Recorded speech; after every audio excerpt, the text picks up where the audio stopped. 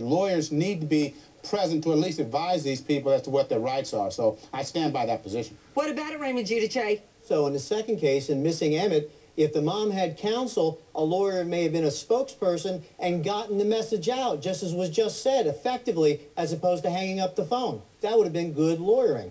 Yeah, well, that's Monday morning quarterback, and that's woulda, coulda, shoulda. Let's deal what we've got. Deal with what we've got. Well, I'd control it from here out. I might have her tomorrow on your show, seeking justice, looking for the child, and pleading with the public to help find him. You know what? Just as Mark Klaus just said. If they won't do it, I will. Okay. Take a look at these two boys, Sylar and Emmett. Both 2 years old. Tip line 928-771-3260. As Mark Klaus will tell you, at this point, minutes count. Everybody, as we go to break, a brand new book.